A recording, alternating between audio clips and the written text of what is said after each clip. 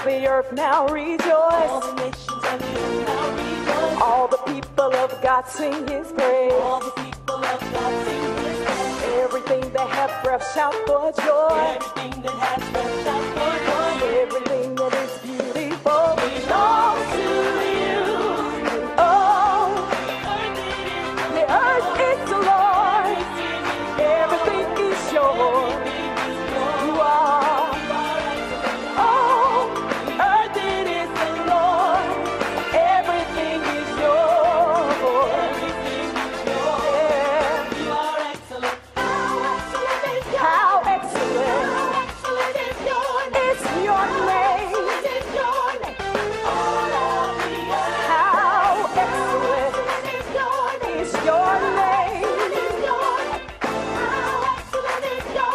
In all of the earth, say, oh, oh, oh, oh, oh,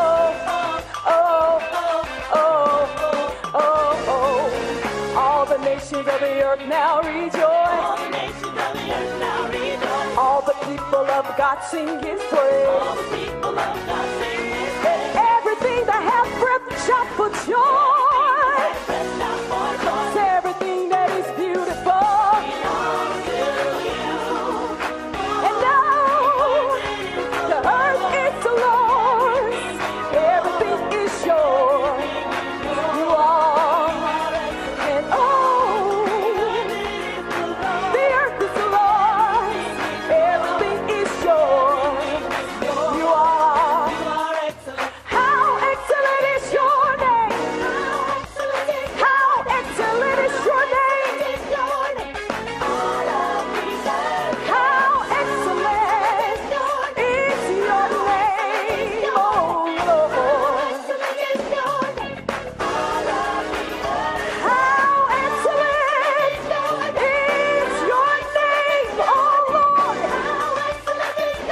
Oh God. How excellent is your name.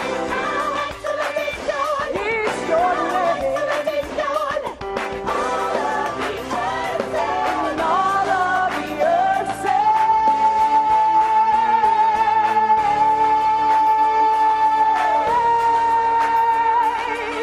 how excellent is your name in all the earth, oh God. Everything is yours. Hallelujah. You have created all things and made it good. Hallelujah. All the earth is yours.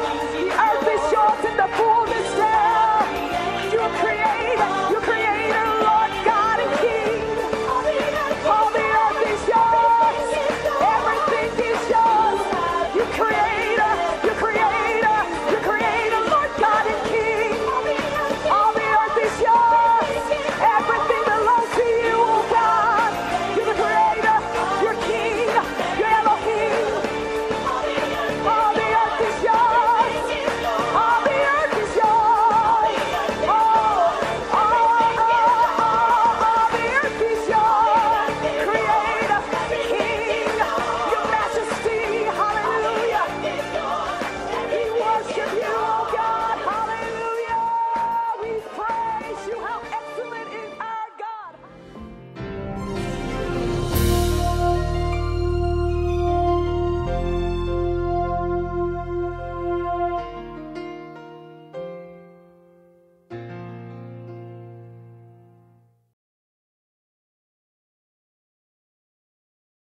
That you had a very tremendous Father's Day to all the fathers. I just want to thank all of you that blessed me on Father's Day, the calls that came in, the texts, emails, as well as those of you that sent just greetings. I so appreciate the role that I play in your lives. And I just want to commend all fathers on as we spent Sunday together. My family took me out to dinner, so we enjoyed a real nice dinner together. So we just look forward to even the other times together. Now we're getting ready for the 4th of July and had a new holiday that was celebrated this year for the first time, and that's Juneteenth. So we so appreciate what has happened, even as we look at the end of slavery,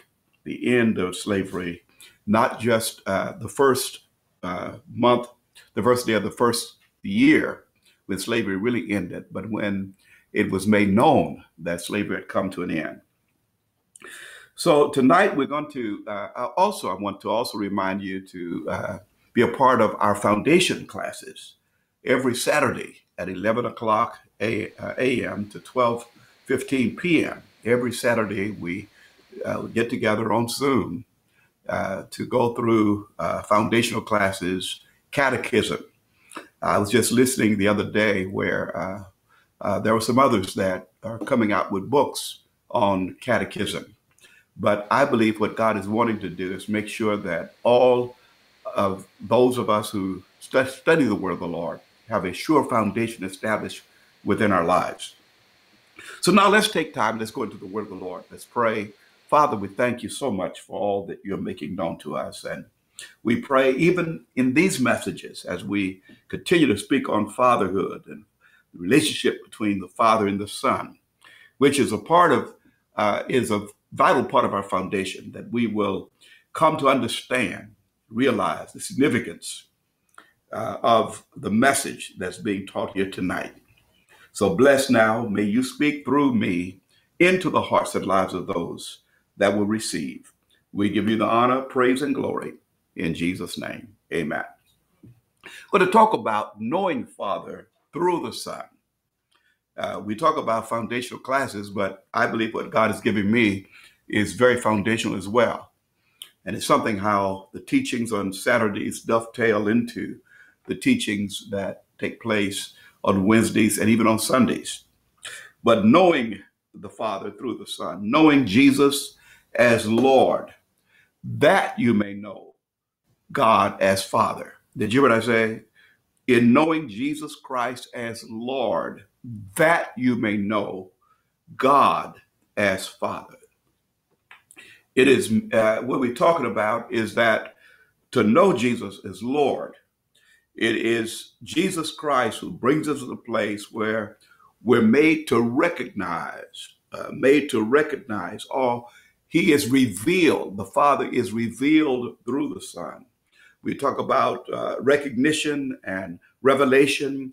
It is to bring out into the open that which otherwise would be concealed. And in this, we talk about the Father and the Son. We talk about the Lordship of Jesus Christ. His Lordship is radically connected to the fatherhood of God. When we speak of his Lordship is radically connected to the fatherhood of God. And this is something I'm going to talk about tonight so that you can come to a place of understanding it all the more. It is through his Lordship that he reveals to us the Father. And there are many scriptures to support that, which we'll go into some of them tonight. But understand, we talk about the Father. Let's look at Father for a moment. We talk about Lordship, the Father. We talk about the origin of all creation and how he brings us into right relationship and harmony with nature and all living things. Every living creature, we come into harmony with all that God has made as a result of recognizing, first of all, the Lordship of Jesus Christ, who reveals to us the fatherhood of God. Now, we're going to start with this scripture here in Malachi chapter 2, verse 10, to kind of dovetail into Sunday's message. Here's what God said through the prophet: Have we not all one Father? This was a rhetorical question. He says, have we not all one Father? And then to further highlight that, we talk about the fatherhood of God. He says, has not one God created us? Now listen to both of these. Have we not all, every one of us, one Father? Not always is he recognized, but the truth of the matter is that we all have one Father. Now it says, another area that may not be recognized is that has not one God created us? We did not make ourselves. It is he that has made us and not we ourselves. We talk about the making of man. We talk about man's origin, the creation of mankind, Adam being made. But then we talk about the further making of man, the forming of man, the forming of the person that we became or we ought to become. Have we not one God who created us? Why? And then it asks the question, these questions, rhetorical questions, if these are in fact the truth, if these are in fact the truth, this is what he's really saying. If you agree upon these two statements, then why do we deal treacherously with one another by profaning the covenant of the fathers? Now he gets into a situation. We talk about behavior now. We talk about activities that take place among humankind. And he asked the question, if we have one Father and if one God created all of us, then the question is, based upon behavior, why do we deal treacherously with one another? How? By profaning the covenant of the fathers. Now, when it talks about profaning the covenant of the fathers, it is saying that the covenant that had been established by the fathers with God, the covenant that had been established between God and, I would say, the children of Israel, but we see the fathers of faith, the fathers that preceded us. He says, why do you profane the covenant of the fathers? And in profaning the covenant of the fathers, the covenant that was established between the fathers and God, and that covenant that was to be kept by faith and in faith, he says that when it is profaned, it is really, in essence, you are denying that you have one Father, and you're also denying the fact that it was one God that created us. So what are we looking at? We're looking at a correlation between the Father and the fathers or the elders. That's what he's really saying. We begin to see how God spoke at one time. He will speak by the prophets he will speak to the prophets, who will speak to the fathers, who will speak to the tribes. But he says in these last days, he's spoken through his son. But now we see a correlation between the Father. We talk about God as Father, and the fathers are the elders. You see, the elders. We talk about the elders, the aged ones, the mature ones. We talk about maturity, the experienced ones, those that have gone through experience with the Father. Now we see that in 1 John. What has happened? People who have grown in the faith, those who have foundation established within their lives. He says what has happened, there would be a generation that would come after them that would profane the covenant of the fathers, because the responsibility of the generations that were to come was to maintain the covenant that had already been established. That was the objective. And the same thing, you see, there are some traditions that ought not be violated. There are many traditions that ought not be violated. I know in our day and time, people want to get rid of or dispense of everything that's old and everything that appears to be traditional. But there are some traditions that are to be maintained. We talk about the traditions of the elders, the traditions of the fathers, which was really birthed out of a covenant, out of the covenant that was established between God and the elders or the fathers. So in that, it is ours to make sure that we maintain. We must not violate those things that have been established by God among us. And in this day, that's very key. That's very important, because we see in our day where covenants are being broken.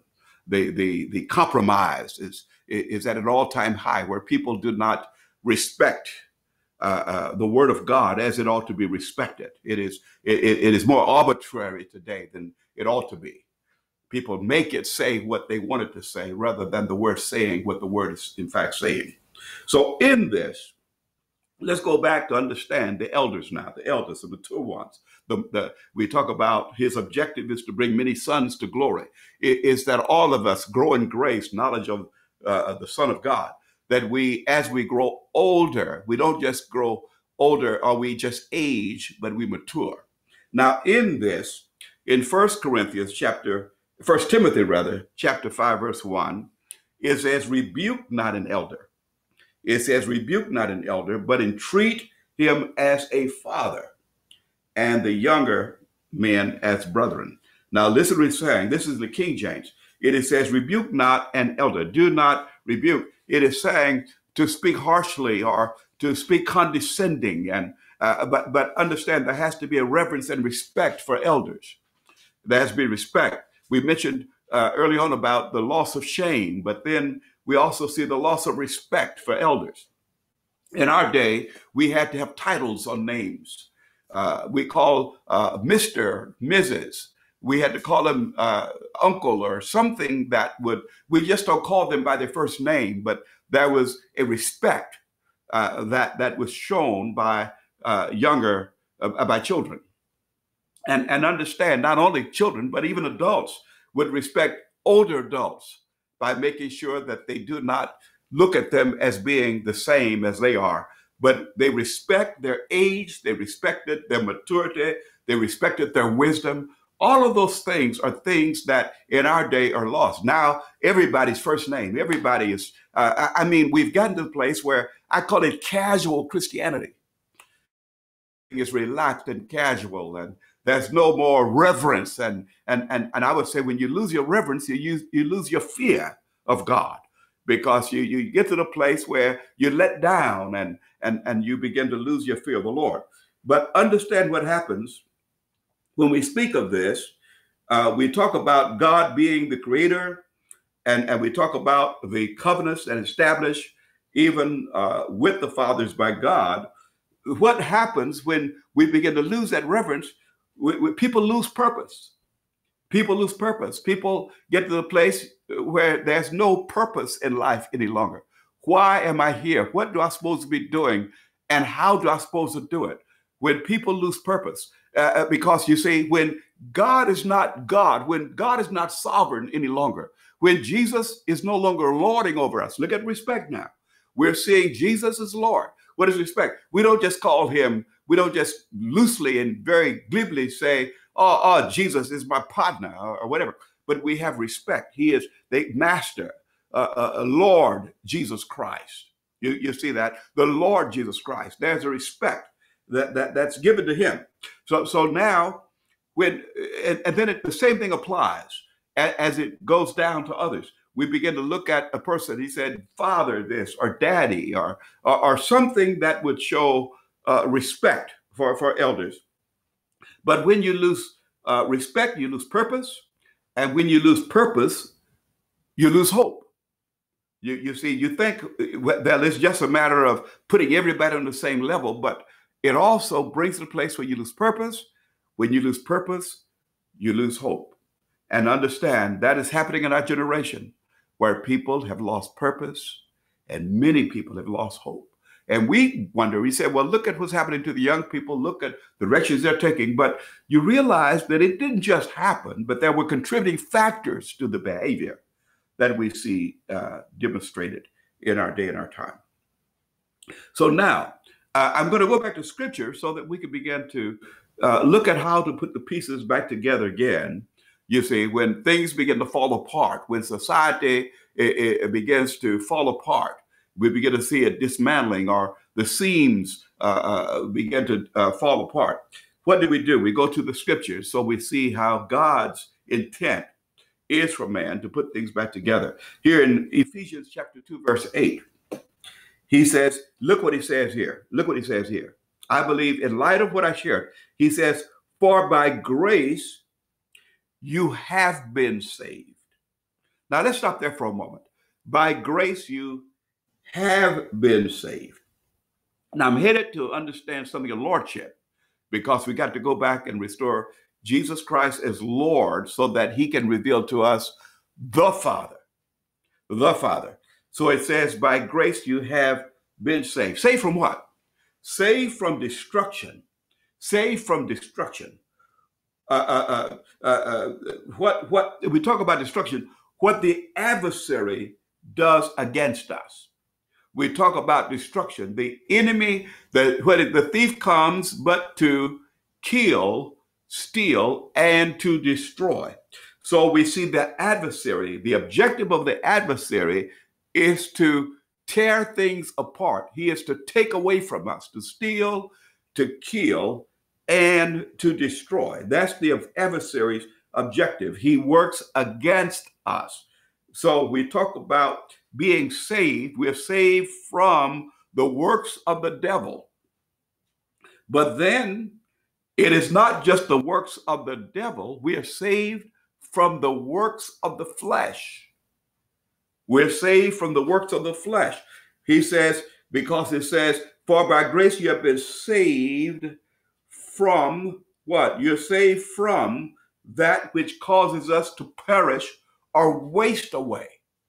And we have to see it this way too. By grace you have been saved. You're saved from that which you're saved from perishing or wasting away, wasting your time, wasting your talents, wasting your treasures, wasting your energy, wasting away.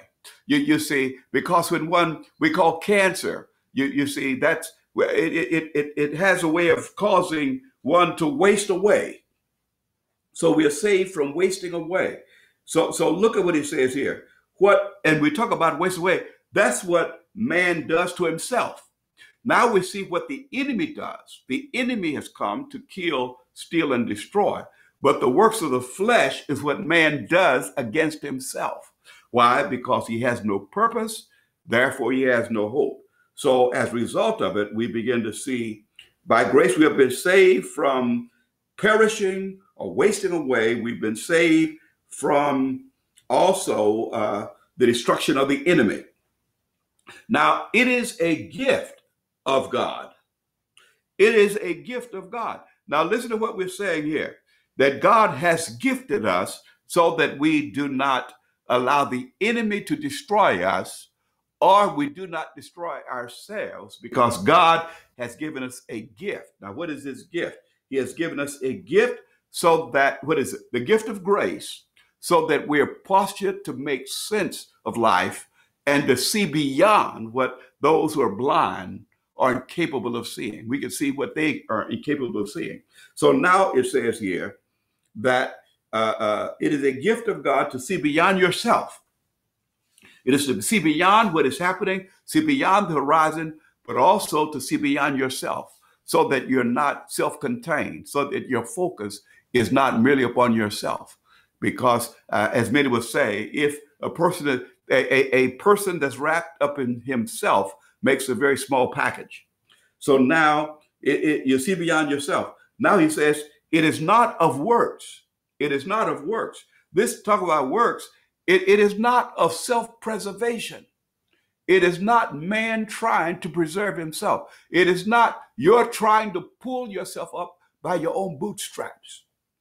It is saying that there's no way for you to cause things to happen the way they ought to happen, but it is by grace you have been rescued from self-preservation or having self-assurance or your security being in and of yourself. He said, lest anyone should boast or be prideful in your own accomplishments apart from God. Because we talk about his lordship. Now this person is boasting on what he or she is able to do. And therefore, you're denying the lordship of Jesus Christ. You're denying the fatherhood of God, who is the origin of all things, because that person becomes a self-made, in his own eyes, a self-made man or woman. He says, so now this is the thing that happens when Christ is taken out of the picture, who reveals to us the Father, God, who is the creator of all things. He says, for we are his workmanship. One translation says we are his handiwork. We are his masterpiece. It helps us to understand the creative genius of God, how God was fully involved in the making of man. And his objective was to see the reflection of himself in us. He wanted to see the reflection of his son now in us and through us. We're created, but that's what he talks about in God, but now in Christ Jesus for good works, so that we can participate with God in what he is determined to do within the earth realm. You understand? It's not just what he desires. It is his desire, but his desire is his determination. Because God, whatever he desires, he will ultimately accomplish. But the issue is, will we be a part of what God is doing? So it is for good works, which God prepared beforehand that we should walk. He didn't say that we will walk, but we should walk in them. So this is the opportunity that he affords us, that we can be a part of something that's greater than ourselves. So understand this by grace, God's grace, God's provision, his provision extended towards us, that we might become participants in that which God is in fact doing. But now we talk about purpose, which leads to hope. Purpose, which leads to hope. We have a purpose for life. What is that? To participate with God in what he's doing, to be a part of what God. He is our God. He created all things. He has a purpose for us. We're part of God's plan in all that he desired to do within the earth realm. So now this is where God has us. This is God's objective intent for each and every one of our lives. So now, if that be the case, now we go back to scripture again in Jeremiah chapter 9, verse 23, a scripture that I've used many times, but within the context of what I'm sharing here tonight. Let's look at Jeremiah chapter 9, 23. He said, thus says the Lord. Who's talking now? The Lord. The Lord. What is that? The Lord, the sovereign one. Thus says the Lord. That now, if God's talking, he is the Lord. It is saying that we are subject to him, that he is the superior ones, and we are inferior to him. He says, thus says the Lord, let not the wise man glory in his wisdom. He didn't say he didn't have wisdom. But do not let the wise man glory in his wisdom. Let not him glory in his wisdom. In other words, don't let him boast. Let me read it first in the King James, and the New King James. Then I'm going to read it in the Message paraphrase, because it really, I would say, it amplifies the scripture. It says, let not the wise man glory in his wisdom. Let not the mighty man glory in his might. Nor let the rich man glory in his riches, but let him who glories glory in this, that he understands and knows me, that I am the Lord, exercising loving kindness, judgment, and righteousness in the earth. For in these things I delight, says the Lord. Now the Message puts it this way. God's message, this is what it says, God's message, don't let the wise brag of their wisdom. Now listen to what he's saying. Don't let the wise, it didn't say he wasn't wise, but he becomes prideful and begin to brag on how much he think he knows. Because you understand, the Lord always know more than you know. And wisdom comes from God. Don't let the heroes brag of their exploits. Whatever your exploits might have been, the temptation would be to brag. When you brag, what are you saying? You're denying the lordship of Jesus Christ, because then you begin to see yourself as the origin of all things rather than a participant in that which God is doing. He don't let the heroes brag of their exploits. Don't let the rich brag of their riches. Don't begin to be boastful and braggadocious about your riches. Whatever money, whatever you might have managed, keep your mouth shut. Don't be bragging about how much you have and all the things that you possess. He says, if you brag, he didn't say stop bragging, but he'll tell you what to brag about. He didn't tell you stop bragging, but I'm going to tell you what to brag about. I'm going to tell you to boast about, what you can take pride in. He said, if you want to brag of this and this only. What? That you understand and know me. Now he says understand and know, but if you go to the King James, he said understand depth and knoweth, which helps you to understand. It's a continuation. He says, what I understand, there's still room to understand more. What I know, there's still room to know more. He says, so it is a continuum. that I continue to understand and I continue to know. I continue to know the Lord. That's the objective. He says, the objective is to grow in grace, knowledge of the Lord, that each day I'm discovering something of God that I did not know before. He says, and I'm understanding. When I don't understand, I don't dismiss it because I don't understand it. Because oftentimes what we don't understand, we dismiss. We say it must not be true because I don't know it. That's a braggadocious individual, because he feels that if he doesn't have it or doesn't understand it, it couldn't be true. He said, but don't brag. And if you brag in this, you understand, know me. He says, and here's the thing he says, I'm God. I'm God. I am the Lord. And I act in loyal love. I like the way he put that. I act in loyal love. He says, I am the Lord. I am the Lord. You have to understand. He begins to establish himself, his lordship, that I am the Lord. And he says, and then as a king, New King James says, exercising loving kindness, judgment, and righteousness in the earth. But he says, I act in loyal love. I do what's right, and I set things right and fair, and delight in those who do the same things. These are my trademarks, God's decree. So he says, so when he says exercising loving kindness, judgments, and righteousness, he is saying that I'm always displaying these attributes at all times. I'm putting those things on display, even when you don't understand them. He said, because your understanding has to develop to a level of comprehending what God is in fact doing at a particular time, at a given time. He's exercising loving kindness, but also judgment and righteousness. Where? In the earth. For in these things I delight. Or as in the message, these are my trademarks. So God is saying, he said, this is who I am. I am the Lord. I am the Lord. But now you understand me through the things that I share about myself. I'm making myself known through the things that I express. So now we look at the Father. We look at the Father speaking, but now we have to look at the Father through the Son. In these last days, he has spoken through his Son. He has spoken by the prophets to the fathers, to the children. But now he has spoken these last days to the Son. So now what do? We see the Father through the Son. See, when you see me, you have seen the Father. So we see the Father through the Son. It is, in other words, when we see Christ, contained within him is a fullness of the Godhead bodily.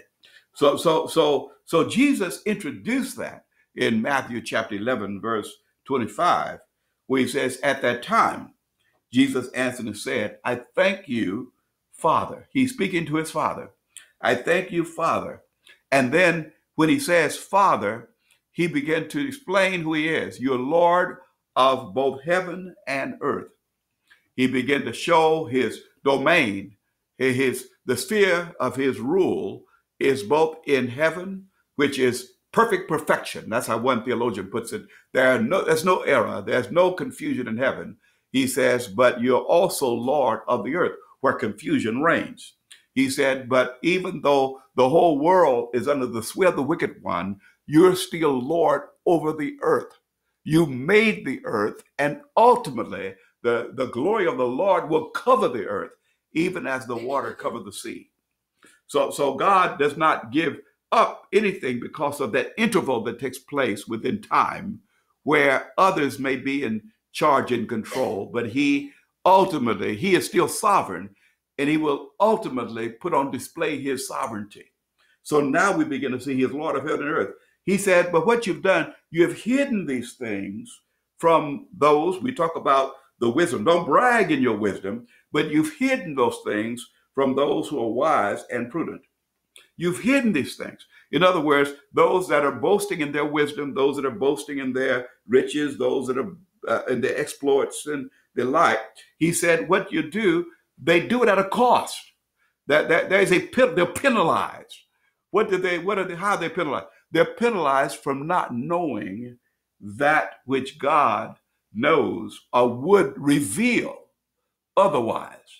Because understand what God will do. It is the wisdom of God that is lacking in their experience. He says, so now and God hides it. He hides that wisdom from the wise and prudent, because if not, they'll have more reason to brag. They have more reason to boast. They have more things to boast in, because then they will begin to say that they are just like God and that they have reached that place of utopia. That utopian dream has been realized. But here's what he said. He said, you've hidden these things from the wise and the prudent. You've hidden them from them, but here's, I would say, this is the majesty of it all. When you reveal them unto babes, but you have revealed them unto babes. So that which the wisest individual and the most prudent individual would not know, a person that's a babe in Christ would have knowledge of. Might not be as articulate, might not be as polished and impressive, but there's a wisdom that will come forth that the wise and the prudent could never resource. So that's what you be very careful how we judge a thing. I would say there are many that they look at those things that are impressionable. They look at those things that I would say that appear to be knowledge or appear to be wisdom, and they miss out on the true wisdom of God. So in other words, don't try to be heavy. Don't try to be so heavy in your articulation, but be at a place where you're still teachable and pliable in the hands of God to receive simple truths, because oftentimes in those simple truths are the profound wisdom of God. Profound wisdom. Jesus will speak on simple things, but he will speak in simplicity, but you will see the profundity of those simple things that he's speaking of. So now we begin to look at, he's hidden them from the wise and prudent, but he makes it known to his little ones. Even a child could operate in simple faith and resource or access heaven and receive the blessings that will come down from heaven, while a person with all the degrees, more degrees than a thermometer, couldn't even get a prayer past the ceiling. So now he says, even so, Father, for it seemed good in your sight. It seemed good in your sight. God says, I did it. That's how you wanted things to be managed, so that through humility, those who are humble can receive, but those that are boastful and proud, you reject. You see, you reject those who are proud and braggadocious, but you dwell among the humble. He says, and then Jesus says, all things. Now, again, people say, how much is all? All things have been delivered to me by my Father. All things. That's inclusive of everything. Everything has been given to me by my Father. There's nothing outside of anything. That's not outside of that. Everything has been delivered to me. And look at the word, delivered to me. God has placed it into my hands. The Father has placed it all in my hands. Now we look at the earthly ministry of Jesus Christ. You understand, in creation, he was involved in the creation of all things, because we see the Father, Son, and Holy Spirit in work in creation. But now we see the Son in charge of all things. All things have been delivered unto me as the Son of God in this earthly ministry that I'm engaged in. It's been delivered to me by my Father. He says, so now contained within this simple fisherman or this carpenter from Galilee, contained within one that was born in the manger, wrapped in rags, swaddling clothes, all things have been delivered unto me. He said, but the problem is, if you look at the exterior, you won't know it. but no one knows the Son except the Father. Because as he said, he has hidden them from the wise and prudent. He also hides. He will hide those that belong to him. No one knows the Son except the Father. In other words, what God knows about those that he has assigned and appointed, those who would observe would not know it. Why? Because they're blinded by their own wisdom and their own prudence. They cannot see or tap into the resources that are right before them.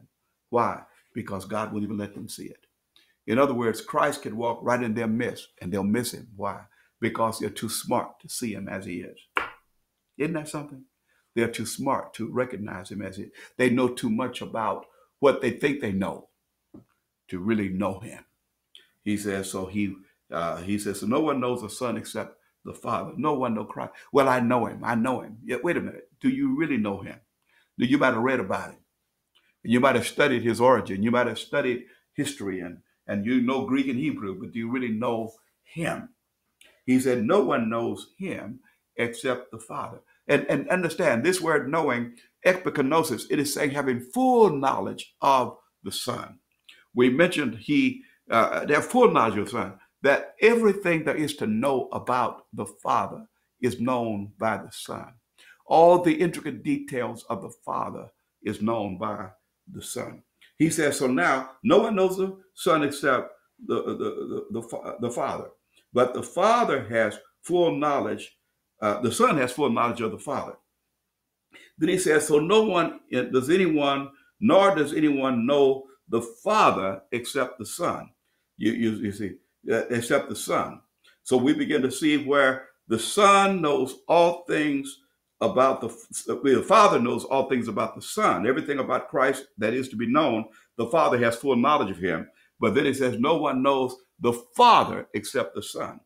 But then it goes on to say, and the one whom the Son wills to reveal him. But you have to meet the criteria.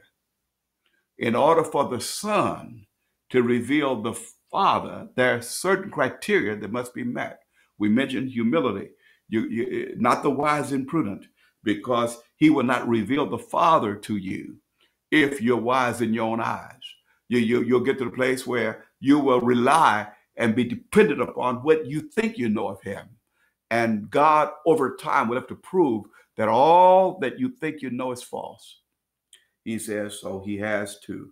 It is only those who meet the criteria. And he dwells in the high and holy place with those who are of a contrite spirit, contrite heart, contrite spirit, broken heart, contrite spirit. They text that humility in order for him to reveal the Father to you. He says, I'll show you Father, but you have to be at a place where you can, where I can show you the Father. You can't be so much into yourself. So a lot of our work as pastors is to dismantle the confidence that people have in themselves, are looking unto themselves and wanting to do things for themselves, but get to the place where you say, it's all unto you, Father. Lordship now. You see, it's a lordship of Jesus Christ. I would say it is the hardest thing to convince people of. And we understand the convincing must take place by way of the Spirit, because the Lord desires for us to see when we surrender all, this whole thing of surrender all to his lordship, that Lord, you're Lord over all. I surrender everything to you. It's not about me. It's all about you. See, that's what we talk about. So now, when you see, I would put it this way. Jesus wants to reveal the Father to you, but the only way you can receive it is that you must humble yourselves. You must humble yourselves. You must come to the end of yourself. There's too much flesh in individuals to really know the Father, to know, first of all, to come under the lordship of Jesus so that Jesus can reveal the Father. You can't separate the Father from the Son. You can't separate the Father from the Son. It is accepting the lordship of Jesus Christ so that Christ can introduce you to the Father. And he want to show you the Father as he is, not based upon your perception of the Father. because you probably had a perception already of who the Father is. He's mean, he's harsh, he's cruel, he's a God who's insensitive and all that kind of stuff, because you begin to read in history all the things, destructive measures that were taken against the enemies of Christ. We begin to see his judgments that didn't make sense to us because our wisdom stood in the way of us understanding how God would judge a thing. Ananias and Sapphira and all the other stuff. It doesn't make sense. It doesn't make sense to us. But understand, in humility, we say, Lord, teach me what I do not see. Teach me. The humility that must take place within our hearts is that, Lord, I don't see it. I don't understand it. But I'm not going to ever judge it as being wrong. But I would always look at it from this point of view. It is something I don't understand, but you understand it. But I ask you, over time, when you see me reach that point where there's nothing in me standing in the way of receiving that revelation, reveal to me where you are in relation to these particular things. He says, so now the rest of Scripture helps us understand this. He says, now he wills, it is his will to reveal the Father to us. It is his desire, it is his passion to make the Father known to us. It is not his to withhold that, but we mentioned the criteria must be met in order for us to see the Father as he is. So he says, so here's how we get there. Come to me. That's the invitation. Come unto me. Come to me. Jesus invites us to himself. And when he says, come to me, he says, receive me. Come to me. Become one that walk with me. Be one that will be my disciple. That's walking with Christ. He says, come to me. Engage in the activity that I'm engaged in. Walk with me. Allow your life to become one with my life. Except you eat my flesh, drink my blood, you have no part in me. Let your life become one with my life. Become one with me. When you come to him, it's not saying you visit him and you engage for a few minutes with him, but you're saying, Lord, now I have become a disciple. In other words, I'm going to follow you wherever you go. Wherever you go. Now, you may lead me some places that I wouldn't otherwise go, but I've already committed. When I say yes to you, I'm willing and ready to go wherever you lead me, even if it's through the valley of the shadow of death. So now, and I have confidence that, so therefore I not fear no evil. So now he says, come to me. He says, all you who are self-confident, you who are laboring in your own strength, and as a result of it, you're heavy laden.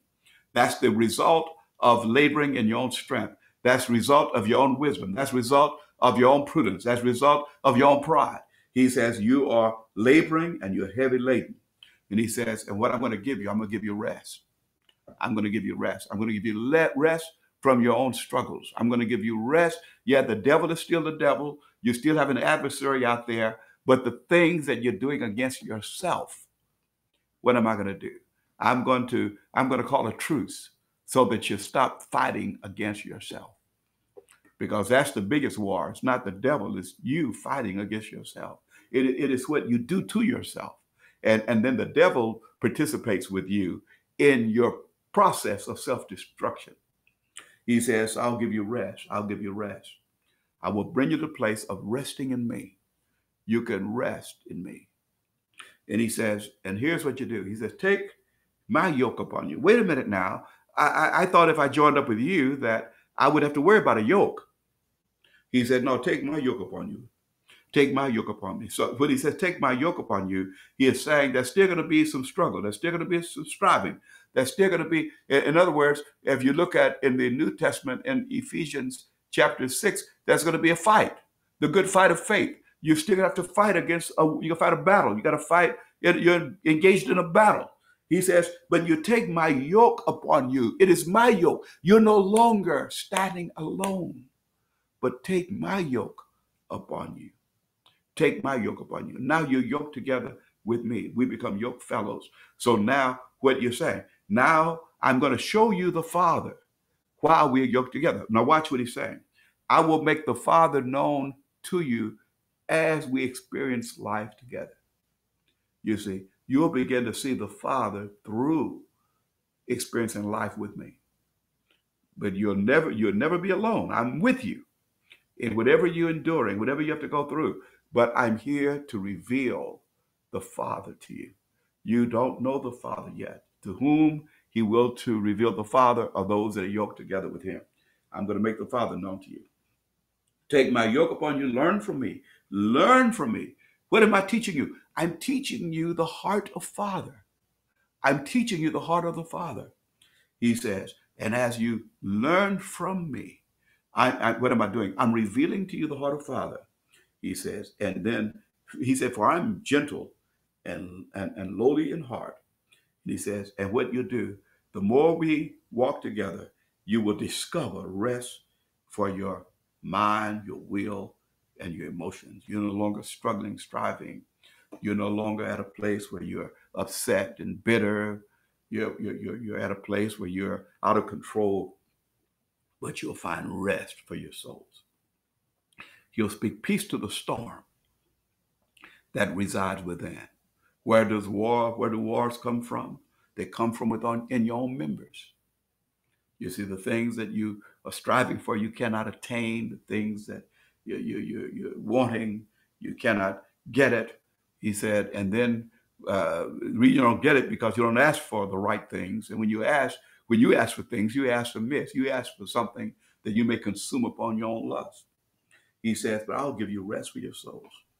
He says, for my yoke is easy and my burden, one burden is light. My burden is light. Now, as we look at this, we come to the place of understanding his lordship. His lordship. Again, we still understand lordship. What happens? We confess him. This is what salvation is all about. We confess Jesus Christ as Lord. It is our acknowledgement, his lordship, and then it becomes our confession. You cannot confess him as Lord until you first acknowledge him as Lord. You see that? See, people think that it's merely a matter of saying something, but this word confession is to say with him what he is already saying. So the acknowledgement must precede the confession. You can say it once you've acknowledged it. His lordship, his sovereign rule over everything. He is in charge of all things. Now, this word Lord, we begin to see a name of God being Adonai. Adonai, A-D-O-N-A-I, Adonai. This word Adonai, it means the Lord. It is the Lord or Yahweh. The word Yahweh it had the vowels in there, but it was Y-H-W-H. But it was a word that wasn't pronounced except by those priests at a particular time. He said, so it is really saying, and look at it now, when it says Adonai, or the Lord, it is really saying the Lord God. The Lord God. It's important to understand what he's saying. The Lord God. It's doubly affirming God's sovereignty.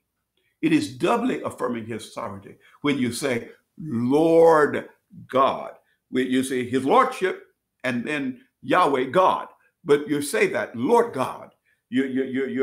That's double affirming his sovereignty. You're going deeper into understanding his sovereignty than you otherwise said. Some people say it without understanding this, but that's what you're really doing. It is saying, I won't just say, it's almost like saying, I won't just call you God, but I'm calling you Lord God. Don't use that loosely because there are many that say, Lord, Lord, that will not enter into the kingdom because the life has to support that. He that doeth the will of my Father, which is in heaven. So now, Lord God, that's his name. Lord God, Adonai. In fact, here in Psalm 8:1, it says, O Lord, our Lord. Listen to these words. Isn't that profound? O Lord. And then it personalized it. Our Lord. And I could just stay there for a while. O Lord. It's like from the deep recesses of our heart. O Lord. And then you say, not only is my heart crying out, Lord, then I begin to look at relationship. Our Lord. How excellent is your name. Where? In all the earth. O Lord, our Lord, how excellent is thy name in all the earth.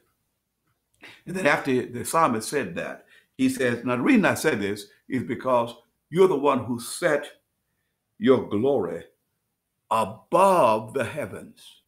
You set your glory above the heavens. In other words, you are glorified. Your perfect order is established above the order of the heavens. You see, when it talks about his glory, the estimation of his divine wisdom and might or strength and majesty is above the heavens. I like this word majesty because it talks about his greatness of appearance, his dignity, his grandeur, his splendor, all of that. We begin to see all of those qualities that that reside within him. He has set them above the heavens. And then it goes on in Isaiah chapter 42 and verse 8. He says, and the Lord describes himself and he speaks of himself. He says, I am the Lord. First of all, the psalmist said, oh Lord, our Lord, which when he says our Lord, it is inclusive of others. He's inviting others to be a part. He's speaking on behalf of his people. But then it says in Isaiah 42:8, I am the Lord. And he said, that is my name. I am the Lord, and that's my name. So when he says my name is expressive of character. My name is Lord. My name is Lord. He is saying, that's my name. When he says about himself that I'm the Lord, I'm the sovereign, I'm the one in charge of all things, he is saying, in other words, he's not bragging. We boast in him, but he can speak of himself, you see, and understand that's proper boasting. He says, I'm the Lord, that's my name. He says, and my glory I will not give to another. Now this word another means another of a different sort. I will not give my glory to another of a different sort. He says, only that which is a part of me, attached to me. That's why he says, come unto me. Come unto me. And when he says, follow me, work with me, walk with me, live your life. Let me live my life through you and in you. He says, and then you are partakers of my glory. He says, I will not give my glory to another, nor my praise to carved images of another sort. I will not give my praise to carved images. And I'm getting ready to close out because just a few more minutes. But here in Psalm 85 in verse 15, he says, so pursue them with your tempest. Now he talks about the greatness of God. He said, pursue them with your tempest and frighten them with your storms. This is the greatness and majesty of God. Fill their faces with shame that they may seek your name, O Lord. He said, in other words, shake them up, Lord. Shake them up. Let situations and circumstances shake them up and alarm them so that they may seek your name, O Lord. We mentioned his character, his attributes, that they may begin to go after you. Let them be confounded and dismayed forever. Yes, let them be put to shame and perish, that they because what happens, that they may seek you, because seeking ye shall find. He says that they may seek you, that they may know that you, whose name alone is the Lord, are the most high over all the earth. That they may know, because the only way they're going to know it, something has to happen to shake them up. So he says, shake them up, Lord, that they may seek you. And when they seek you, they will find you. And then they're postured to see Christ as he is, that he may reveal to them that you are the Lord most high, higher than all the things that are elevated. You're higher than that over all the earth. So we see his sovereignty. I'm giving you several scriptures because I'm closing. But here in Isaiah 43:1, but now thus says the Lord, who created you, O Jacob. You know, Jacob, trickster, whose name was changed to Israel. But Jacob, and he who formed you, O Israel. Now we see he used both. He used the name prior to and after he was formed. I created you as Jacob, but I formed you as Israel. He said, fear not, for I have redeemed you. We see the redemption in the name from the transition from Jacob to Israel. He said, I've called you by your name, you're mine. See, this is so rich. I'm going to have to start closing down on some of this and finish it later on. But he says, I've called you by your name. What do I do? I call you by your original name. I called you Jacob. He said, but I formed you now, O Israel. So now fear not, for I have redeemed you. You have a new name. So now I've called you by your new name. I call you by your new name. Why?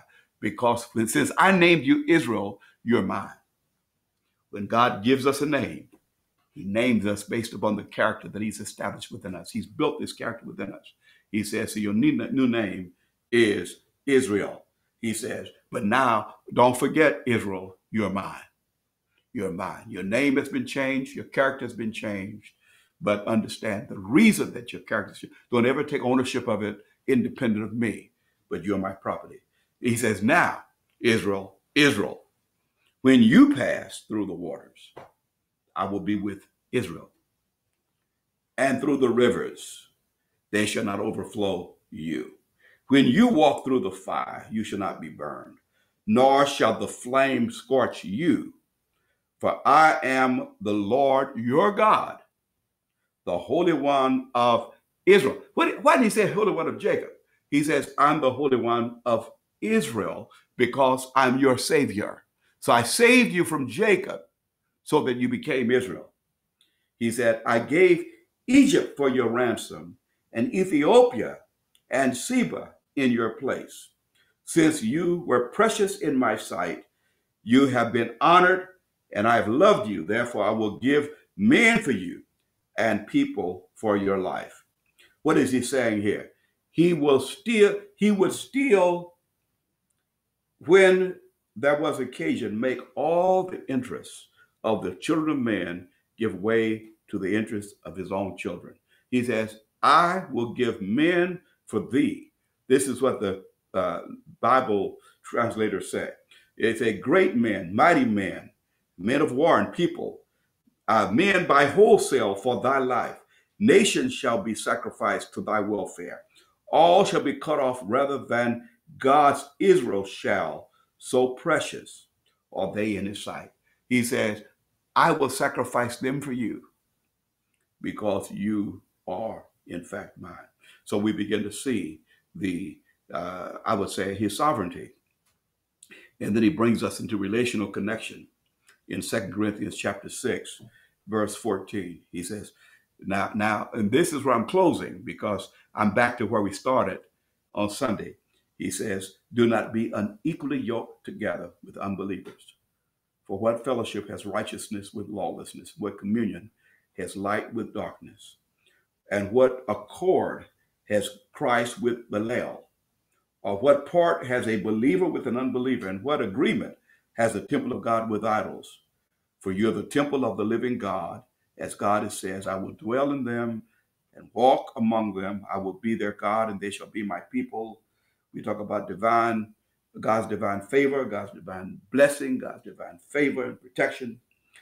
He said, therefore, look at that. This is reason for holy living. This reason for holy living or living a holy life. He says, come out from among them and be separate, be holy unto me, says the Lord. Do not touch the unclean, for I will receive you, and I will be, here's that, I will be a father to you, and you shall be my sons and daughters, says the Lord Almighty. So now we begin to see why the Lord says, be holy as I am holy. Why he wanted us not to be joined to any other than that which he would have us joined to. Because, you see, God want to be your protector. He want to be your provider. He want to be all of those things to you. But if you're joined to another, they call that spiritual adultery. He said, I cannot give you what I want to give you. Your life does not glorify me the way I would like for you to glorify me unless you're holy unto the Lord. So now we talk about the relational connection. We look at the sovereignty and we look at the relational connection. God is saying, I want you to be rightly related to me. that which God has joined together, let no one separate. Now, being rightly joined together in the church, being rightly joined together, being postured to make the right decisions in relation to how you're to be rejoined. What relationships are you to, first of all, establish, and how are those relationships to be maintained? You see, God, Jesus Christ being Lord, is the one who must determine that. He must determine that. And then what happens, being joined to him, and then being rightly joined to one another, then the Father is glorified through that which the Lord has put together upon the earth. Because our lives must be a testimony and a witness of the goodness, the greatness, and the glory of our Lord. Father, thank you so much for what you're helping us to see and know and understand. We want to know the Father. We want to know you as our Father.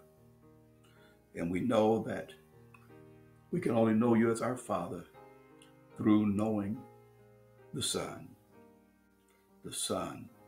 and coming into knowing him as our brother, brotherhood, being joined to him, and allowing him to live his life in us, that the spirit of sonship will function and operate through our lives.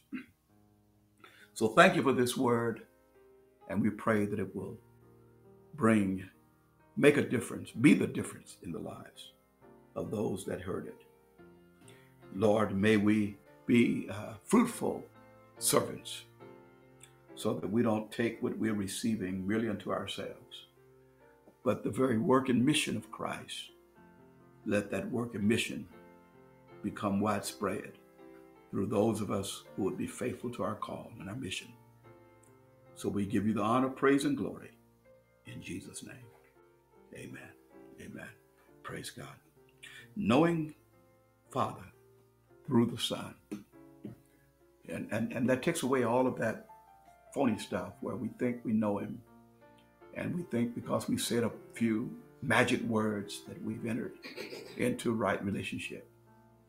But now we're talking about the kind of commitment and resolve that must take place within each heart in order to know the Father through the Son. The humility that's required, the brokenness, I would say the divorcing ourselves from ourselves, the abandonment of all in order to be a follower of Christ. But that's what we invite you to. We're not just trying to get you to come to Culture Church because we're trying to get some numbers here. No, we want to see lives transformed, because we realize it's going to be much easier to pastor you if your life has been changed than it would be to try to pastor you when you're looking for something other than Christ. You're expecting something from us other than what God would have us to give you. So if you are listening to the voice and you hear Christ speaking through me, and you want to give your heart, your life, your all to him, by all means, this is the time to do it. I'll pray with you, but as I've been saying these last few weeks, it has to be a personal commitment to Christ. You have to pray with fervency and sincerity within your own heart. Now, understand the potency of his word. What God has spoken is potent enough to make a difference in your life. What God has spoken, you see, it's the invitation. You can stand on this. It's enough to stand on. It's enough to support the weight of your life, whatever you might have been doing, whatever lifestyle you might have been engaged in. The word you've heard tonight is strong enough to support the weight of all of that. But you must step out in faith. You must trust him. You must take the word and add faith to it. Believe that what God has said, he's able to do. So let's pray. And after I pray, you pray and ask the Lord to come into your life. Father, I pray that your word will take root within the hearts of those that will sincerely hear and consider the things that you've spoken this night. And Lord, as they believe on you to trust you, Father, that you raised Jesus Christ. In fact, you delivered all things into his hands. So what they need is in his hands. And then not only does he have what is necessary, but he lived the example before all of us, and then he died for our sins. But Lord, I pray tonight that there will be those that will confess the fact that they were, it was necessary for their lives. It was something that they needed to happen. That they will begin to see the sinfulness of sin and desire you to take charge of their lives completely. And when they come to that point, Lord, of confessing you as Lord, Jesus Christ as Lord, then they can take full advantage of the opportunity provision you made through him. So Lord, I just pray that this will be the night where many will offer their lives to you, and that Christ will be invited to live his life in them. And as they do it, Lord, we welcome them into the family. So we thank you. We give you the honor, praise, and glory. In Jesus' name, amen. So you pray now and ask the Lord to come into your life. Commit to the word that you've heard, even those things that you've come to understand, and ask God to give you deeper and greater understanding of the things that you don't understand. And then let us know if you made a commitment, resolved to the Lord. I'm talking to church folk too, that might not have done what is required to be born again, because being churchy is not enough. Going to church is inadequate. These times are threatening. Things are happening pretty fast. We're coming to the end, the last of the last days. And you got to make your calling and election sure. You don't want to be under false pretenses. There are many that have taken the wide route, the wide path, and thinking because it's the most popular way that it's God's way. But narrow is the way. Narrow is the path, straight is the way that leads to life. So if you're coming to the Lord, pray this prayer. You pray to him and ask him to come into your life. And let us know that you've invited him in. And then I say to you that's praying, welcome to the family of God. Let us know. And we're going to get in touch with you. We want to share some things with you and avail ourselves to walk with you so that you can live a life of victory. And if you're without a church home, we're here to minister to you. Don't get into this whole thing of megalomania, that you think greatness is in largeness. But no, greatness could very well be in smallness. The best packages, the best gifts could come in small packages. So in this, God is saying that he's offering you sincerity of heart and life. And if you're one that's hearing the message and God is speaking your heart to be a part of this ministry, we invite you to come and be a part of where God is taking us. If you're walking in victory and you're being fed and you're growing in grace of God, by all means, praise God for you. You are brothers and sisters, and we just look forward to fellowshipping with you and your church, your ministry, and the like, so that iron can sharpen iron. But if you're not there, by all means, let's get there. Let's be a part of what God is saying, what God is doing. So you see the information on the screen, so you can reach us and praise God for you. And we just believe that God is going to show you his way and lead you in his path. Amen. Now, last, we're going to honor God through giving.